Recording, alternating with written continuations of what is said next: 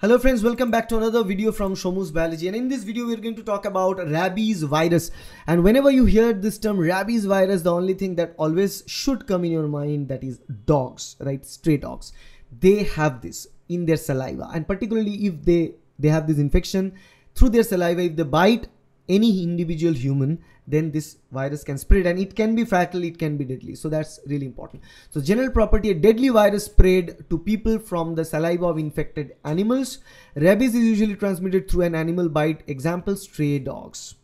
And now what kind of disease it causes? Scientific name is rabies virus, is a neurotrophic virus that causes rabies in human as well as other animals like dogs. Rabies is a preventable viral disease most often transmitted through the bite of a rabid animal. A rabid animal means any animal infected with the rabies virus. Particularly stray dogs have more chances to catch them.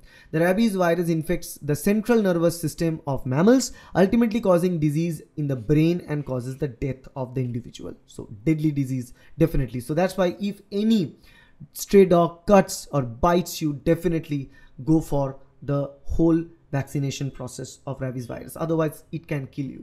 Look at the structure. Another thing that should be imprinted in your mind when you talk about rabies virus: one is the dogs, second thing is bullet. Okay, why I'm talking about bullet? Because the virus looks like a bullet. That's how it looks like, distinct bullet shaped structure, and we call them rhabdovirus family, approximately 180 nanometers long and 75 nanometers wide. So long 180 and wide 75 nanometers. Okay, this is how it looks like, and it contains 5 different types of proteins. You can say namingly there are different proteins. Okay, N for nucleoprotein, P for phosphoprotein, M for matrix protein, you can see that, G for glycoprotein or spikes, and L is the polymerase that is present inside of this virus. It carries its own polymerase. All rhabdoviruses have 2 major structural components. One is the helical ribonucleoprotein core, or RNP. So you can see this this is the genome, and the genome looks like this zigzag. We call it helical structure, right? Helical ribonucleoprotein core, where we not only have RNA but also we have proteins. What proteins? In this case, yellow colored proteins, that is the polymerase, that is L protein here. Look at, okay, and surrounding envelope is also there. The envelope is also containing G glycoprotein spikes. So now if we make a cross section and if we look at from above, a top view, then we can find it something like this. We have the matrix protein surrounding it, and inside we have a hollow chamber where the nucleocapsid is present, nucleoproteins are present, and surrounding the place we have the envelope, and we have all the G glycoproteins in the envelope. Okay, so genetic material is non-segmented negative stranded RNA genome is present. Non-segmented negative stranded RNA genome.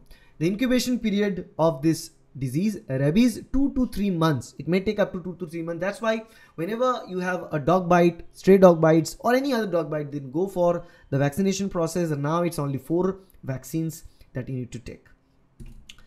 But it may vary from 1 week to 1 year even, depending upon the factors such as the location of the virus entry and the viral load. Because normally our body is protecting our central nervous system with most and topmost priority, because that is the most important part, the brain and the central nervous system. So it's very difficult for any virus or bacteria to reach the CNS. So it takes some time for the virus. So it gives you a lot of time to get rid of this viral infection, to get vaccinated.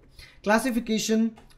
We can say that the Rhabdoviridae family, they belong to Rhabdoviridae family and include at least 3 genera of animal viruses known as laccivirus, then ephemerovirus and vesiculovirus. Ephemerovirus, vesiculovirus, or Lysa virus, and we know that this is a rabies Lysa virus that we talked about.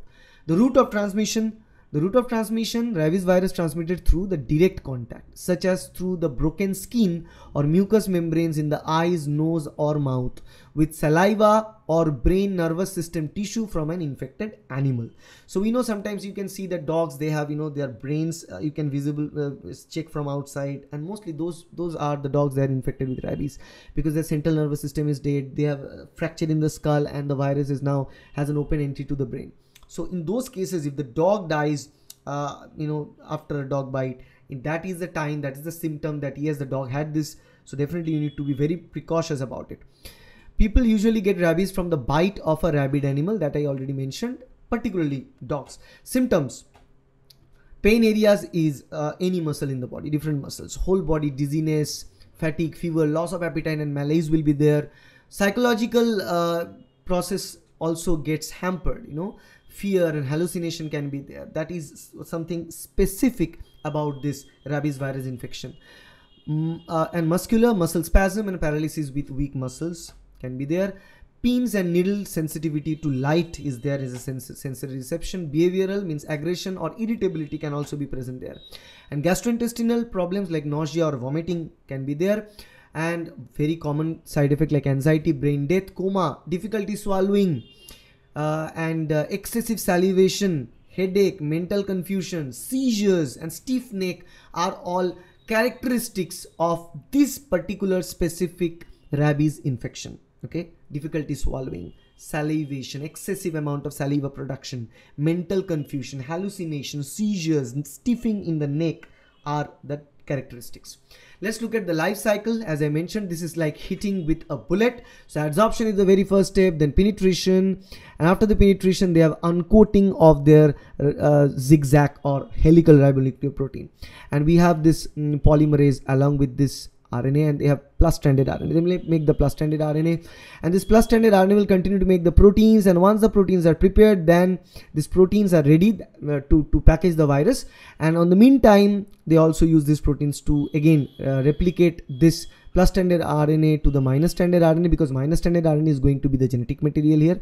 So the minus-stranded RNA once produced, and once the capsid structures are also, capsomeres are already produced, so again the same thing, the repackaging or assembly will be done here, and the assembly will take place near the cell membrane, and after the assembly is complete, then they will bulge it out of it. Okay, and on the other hand, the G protein synthesis site is totally different compared to the rest of the other proteins, because this virus, they contains multiple proteins. They have the capsomere structures, the capsid proteins, which are produced in the cytosol, but the G proteins, the glycoproteins that are present on the surface of this virus in the envelope, that is produced totally separately in a different location of the host cell.